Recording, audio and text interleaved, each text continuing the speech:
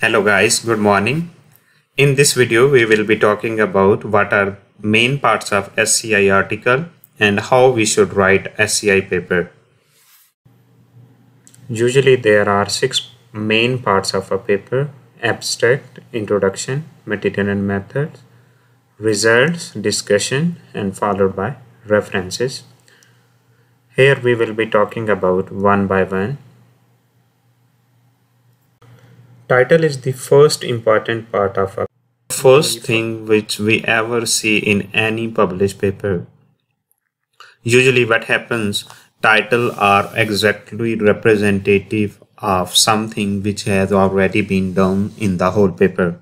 So in the first, there is a main big title. We call it main title, but there are some journals which also need running title, but some of them usually don't need.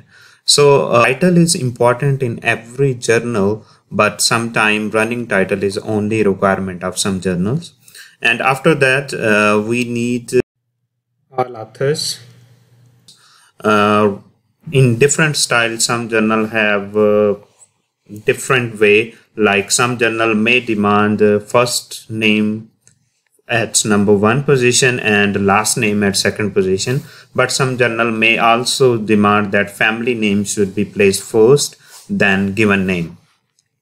So all these authors be in order to arrange their affiliation which means that where they are working, which institute or which university they are working. And of course, among all the authors, one of the most important author is corresponding author. Corresponding author is usually your supervisor in which lab or in which university you are working, the boss under which all the team is working, that is called corresponding author. That's it for title. Here I will be showing some example from published paper to show author, corresponding author and affiliations. In this example, we can see that this is the main title of this paper. Here we can see running title is not written here. After publication, this Frontier in Plant Science, this is the journal name. They usually place the running title here. At each page, we can see that usually it is used as a small subheading. So running title is only requirement of some journal. And I can show you one example here. We can see here is the main title and the running title is absent in this example. So running title is only requirement of some journals, but some journals usually don't ask for running title. And here we can see these are author names, and this is first name Yongbin and Pang is family name. And in this paper we can see this is also given name and Shu is family name, and similarly for all. And usually in this example we can see the like that this is corresponding author, which is Shanjin Wu, and usually we place star on this that we can know that who is handling this paper. And corresponding author is usually act as a supervisor, and it means that all the project and all the research was being done under his supervision. And in this paper as well, in this example, this is corresponding author. So we will continue to find further, like this is title, this is author details, and this is affiliation. Affiliation means like Rice Research Institute, Sichuan Agriculture University at Wenjiang, Chengdu, China. So it shows this is affiliation from where these author belong to and where the research has been done. And in this we can see that here is the main title, and here are authors, and here is similarly like that Rice Research Institute, and another affiliation is Chengdu Academy of Agriculture and Forestry Sciences. One paper can have up to 6 affiliation for authors. Abstract is the first part of any SCI paper, and in each paper abstract usually tells what is the whole summary of main story, and usually abstract length varies according to the journal length demands, but on an average length of abstract usually varies from 200 to 300 or even 350 words.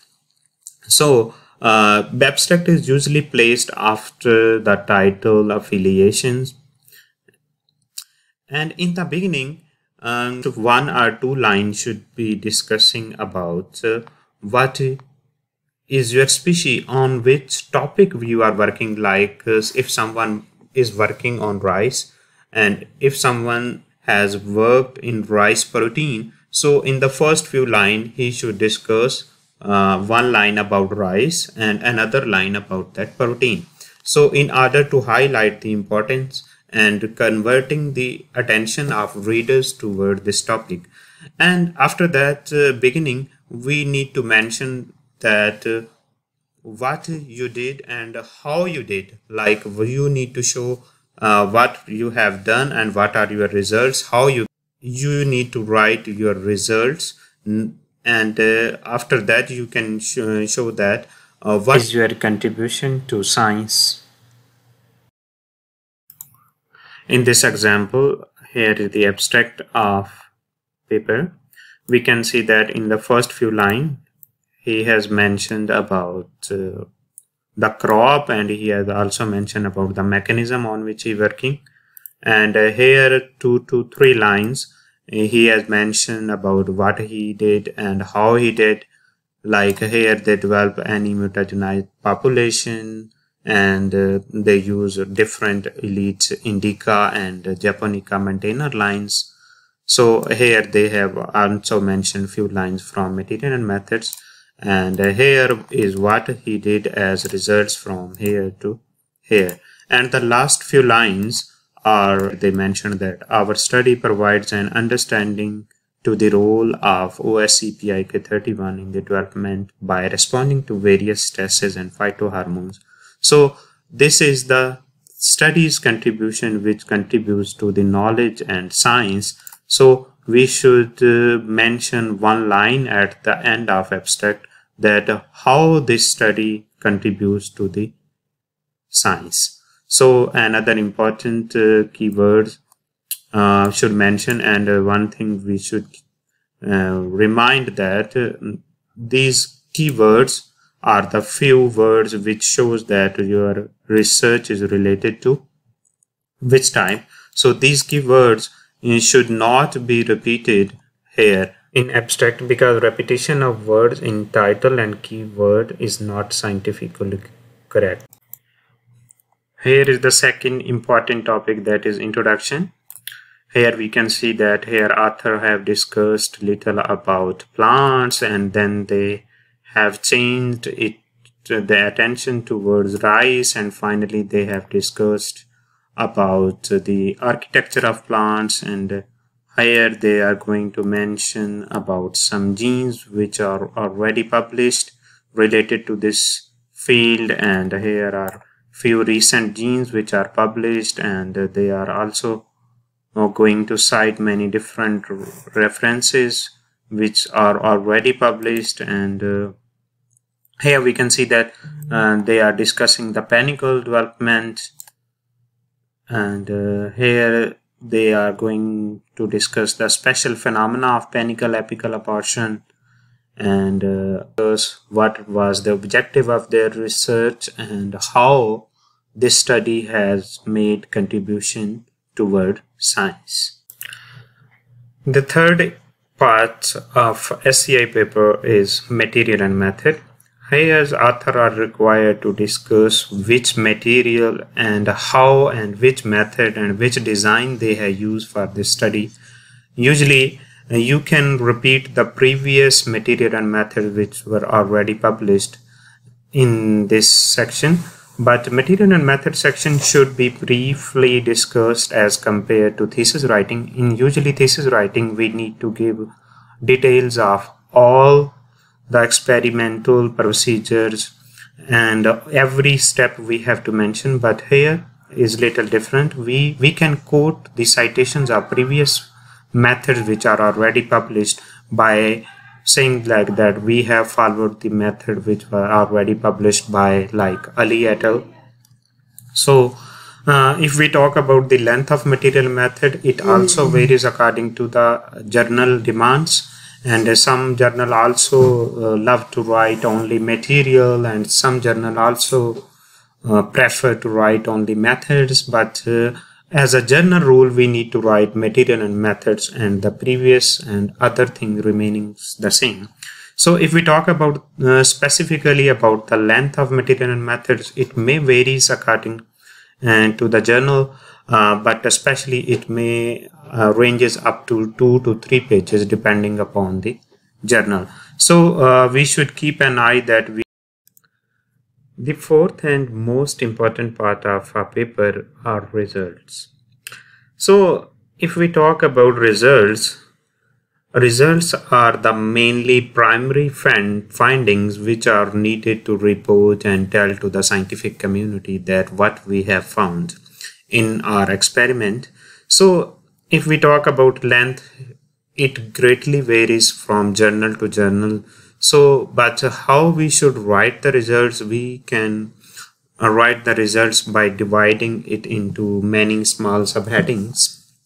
So the results and how we can further write the results, the best way according to me to write results, first we can make a PowerPoint PPT that shows all your figures and graphs, like that should be placed like figure 1, figure 2, figure 3, similarly like table 1, table 2 and table 3. So first of all, you need to design one PPT that may change into figure like JPG or TIF or GIF form.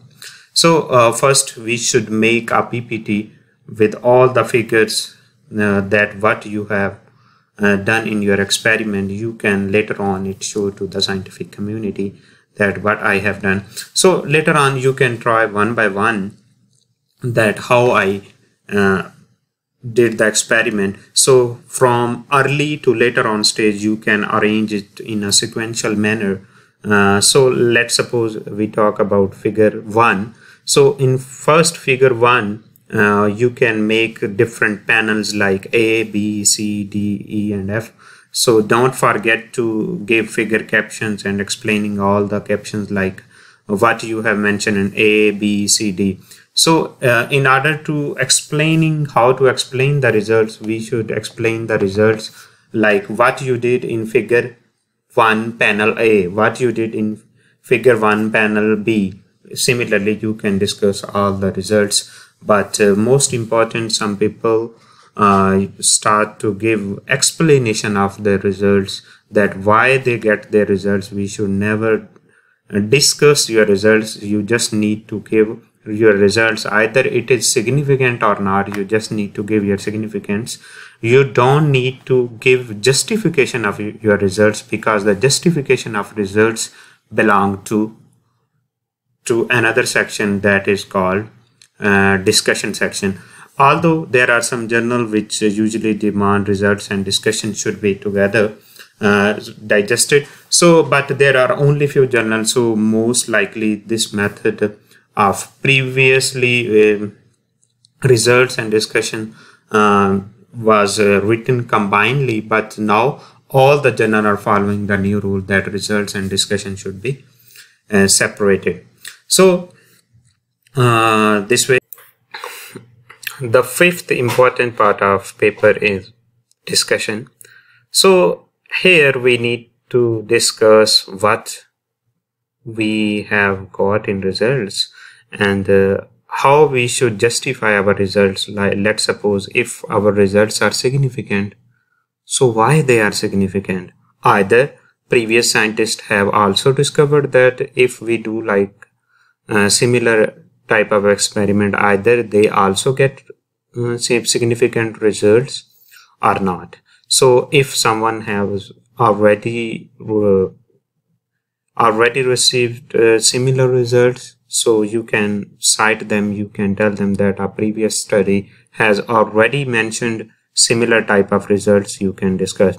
So it may varies up to 2 pages of word. But usually 2 to 3 headings are enough for a normal paper. So with the proper ending of discussion, we can say that the discussion can be divided into further 2 or 3 subheadings, so that we can know that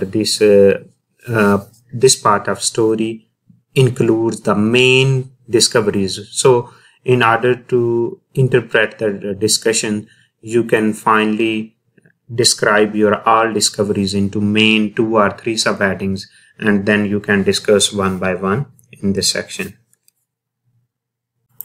In the conclusion section, you need to write a brief summary of your achievements of your experiment, and make sure that either some people think that conclusion and abstract are same, but mostly maybe they are somewhat similar, because you in abstract you also discuss about your results or the main results, but in conclusion it differ. You don't need to give material and methods, you just need to achieve, you just need to tell to other people that what you have concluded from the experiment. I mean, what you have developed your hypothesis in previous introduction and objectives.